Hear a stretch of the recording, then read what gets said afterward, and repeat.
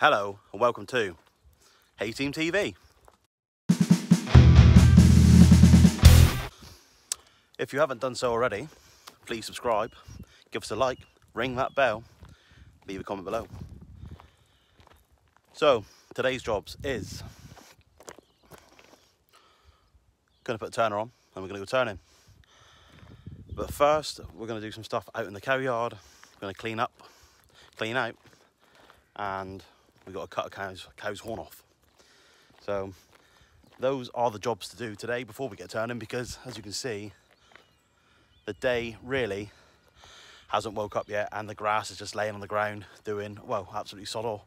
There's bound to be a heavy dew on it, so we'll get these little odd jobs done first and then we will get the turner on, then, well, go turning, spread that grass about.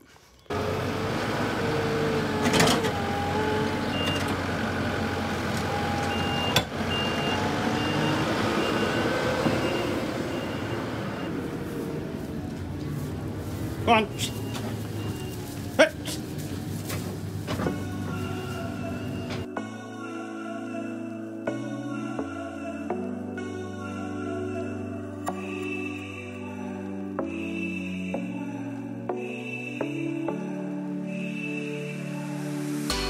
Summer nights, flashing lights, and the DJ spinning, everybody out on the dance floor singing. Give me love.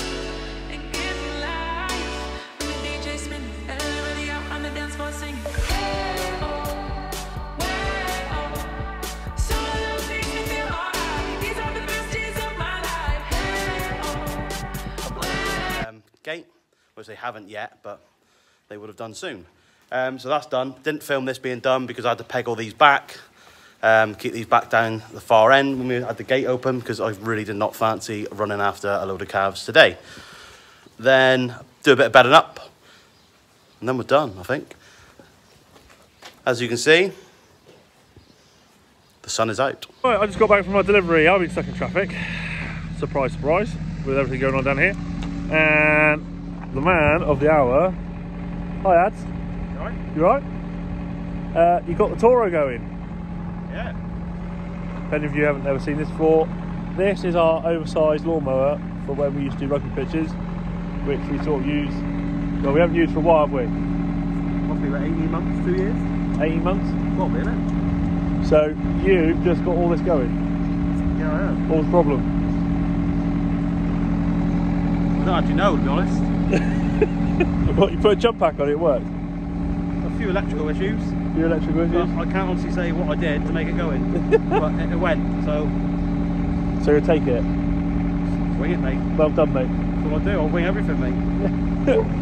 So, the Toro's going again, but there is a large possibility the Toro's going, isn't it? Yeah. So this thing's going.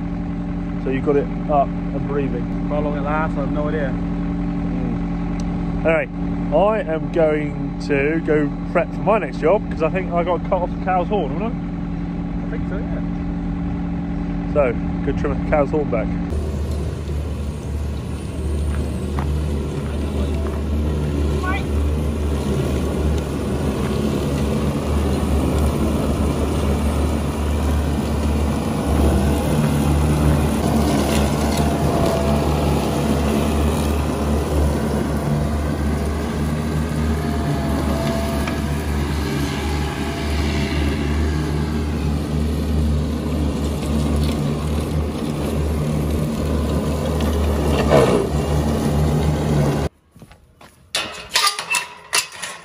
Have one hacksaw, as brutal as that might sound for anyone that isn't in agriculture, but honestly it is for the best of the animal.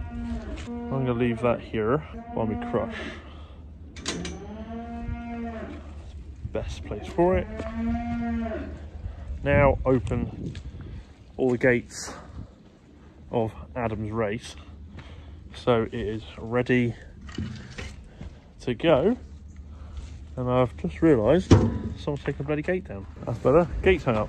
Oh, Tedder's off out. I think Adam's about to pass in the next I know. I'd like to say 2 seconds, but it could be 30 seconds on vid. I can hear him, if that helps. The dog can hear him. And voila, there he goes. So 6 viewers, 2 tethers, can probably take about, I don't know, 45 minutes for that acreage they got to do. They'll be back in a minute. Probably be back before I finish this. Anyway, I'm gonna get a cow in.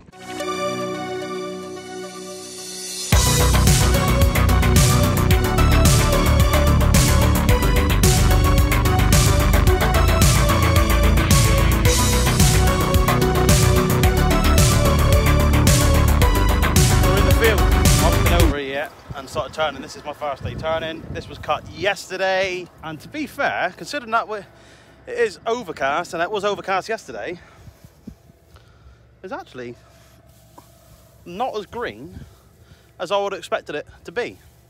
It's actually turning more than I thought, because at the end of the day, I mean, look at that. I mean, really, it's doing nothing. The grass is just sat here. But I've got to say it, the spread pattern on the turner is unbelievable, the way it just flicks it out. Don't get me wrong, that's a bit, you know, you're going to see it, you know, you're going to see the greenery, purely because it was only cut yesterday and we have no sunshine. Literally, we're having spells of it, so it all helps. Just keep airing it up, keep turning, it will turn. It'll be good enough for what we want it for. Right then, let's get this show on the road. Isn't it, Reg? Reg? Yeah, Reg knows. Back at the farm. Already managed to turn one field because it's all gone tits up again. So, little problem with the turner. That there should be all along here. Now, what this does is, I think, now correct me if I'm wrong. Right, so there we go. This is a good one. So it's on some bolts, some washers and some some spacers, sorry, and a spring. Now, what this actually does, turner will come up in the air, and as it goes into transport, it basically sits on the ram, clamps with fingers, clamps onto the ram, and I'm guessing it stops it from moving backwards and forwards. So as you go to unfold it, she'll stay straight and unfold. So at the moment, what she's doing, when I go to unfold, because she hasn't got that side clamp on, she'll want to go that way first and then go out that way. So it was a bit of a pain. A little bit of damage has been done. Don't know how or what happened, but anyway, it has. So give Beers a phone and they are on their way down. So it was a case of waiting for Beers. Hopefully they get us back up and going, order some new parts, and away we go. So anyway, I'm stopped. And well, go for another cup of tea then, I suppose, until we wait for Beers. It's harvest for you. It's harvest. When you're always up against it with the weather, something always goes wrong. But anyway, enough of that. Let's wait for Beers. Now, first case scenario, I've got to find the cow in question. So all our South Devons basically used to be straight longhorn South Devons, and in slowly breeding them to be polled over the last few years, they have started throwing short horns, but sometimes the horn will come out and then curl back round into the head. Now, that's what we've got one of right now, which I don't know if it's broke skin yet, because obviously I haven't got to it, but I've got to find the one which horn's growing back in its head is one which I've got to trim off. Well, it's not you, she's totally polled. You, or you, they're all polled. Not her. She's the horn that you see in going into her head there is loose. It's like a wobbly horn. The problem is this one here. So we need to sort that out immediately. Go on.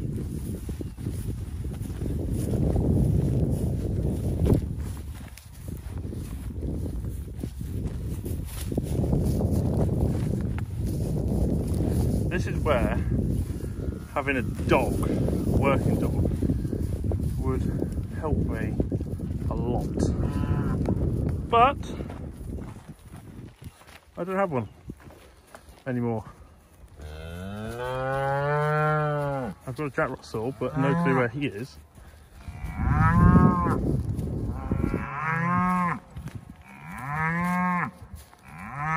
Get on, Gertie.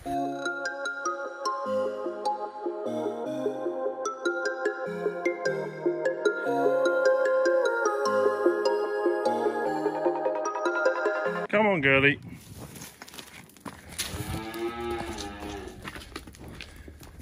Fortunately, they have enough practice to going down the race. Suits them rather well.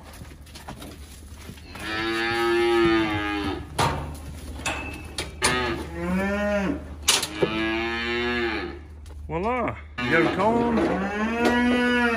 Before I start this, I get a terramycin spray, because then I can get it all sorted out clean and plastered up as fast as possible afterwards, and let her be on her way so she isn't getting stressed. Rusty old terramycin. It's well overgrown around here, as you can see. Unfortunately, I need to get around here with maybe some Roundup. Right, here is the problem horn. What I'm going to do is I'm going to do both, just to trim that one off as well whilst I'm here. Also, something else, a practice I just do, don't know what else everyone else does, is I will turn the hacksaw blade the other way around, so it's reverse cut, and I'll slide it in, so I can constantly sort of let go of it and release the hacksaw if she sort of trucks ahead, but the blade will stay in on the cutting line that I want. Does that make sense?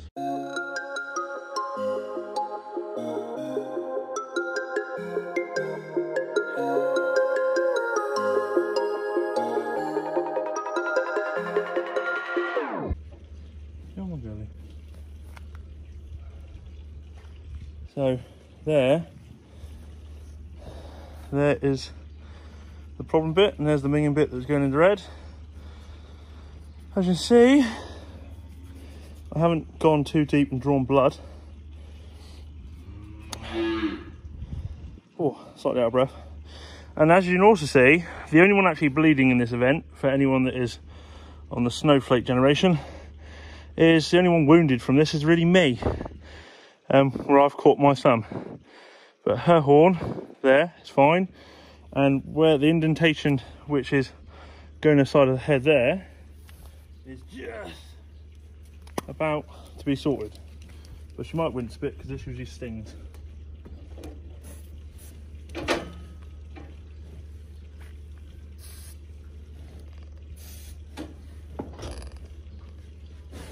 Oh, all right.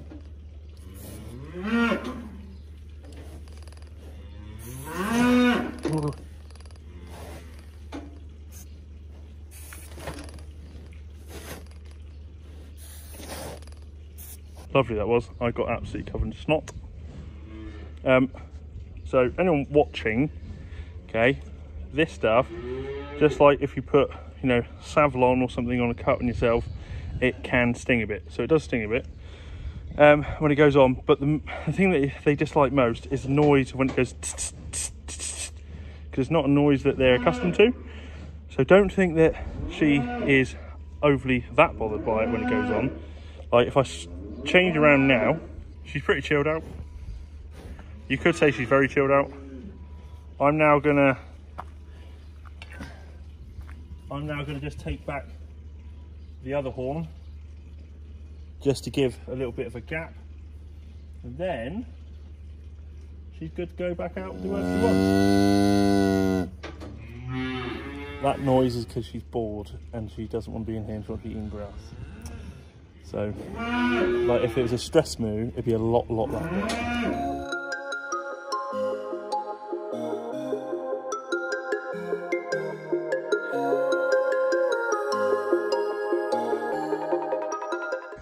Okay, so now, here's a little bit. Nice it is. For some reason I always like the smell. Weirdo, aren't I? There's a little bit of a gap now between each side, which is enough of a gap that the last time she got trimmed was maybe 2 years ago. So it don't grow back that fast. Always cut the white bit at the end, because that's the dead bit. Sometimes you can go a little bit deeper. The other horn, I went a bit deeper because there was a bit more white to it. But if you go too deep, obviously those nags, you hit a little artery that's in the horn. Not an artery that the cow's going to bleed out, so no one panic in the world of snowflakes. To the world of snowflakes, all of us in agriculture, believe it or not, usually know what we're doing. But again, cow's happy. You know, you can't say that she's overly that bothered being there. Best thing in South Devon, they're so chilled out to start off with. You can pretty much pretty much let them get on with whatever you want them to, and they just will. Like, she'll gently walk out the crush, wonderful as she is. But now I will let her back out in the field with the rest, where she'll be happy as Larry. Come on, girly, with your designer blue hair. She is a part of the snowflake generation with her blue hair, her blue streak. As the modern thing is to have multiple colours and do all sorts of weird stuff. I can't really talk. I used to bleach my hair and be bleach blonde. Weird, innit? Phases. Anyway, she's now going out to be a fashion diva. Right, diva? Yeah. But now, at least, she doesn't have her horn growing into her own head. So, anyone that think animals should be sort of just out in the wild, anything this can happen in, even, you know, out in the wild. If you imagine a wildebeest in the Serengeti, for any of those in agriculture, if that scenario happened to one of those, well, it would keep growing until it goes through the skull and kills itself. Believe it or not. So, anyway, she's happy, she's comfortable, and now she's back out the field.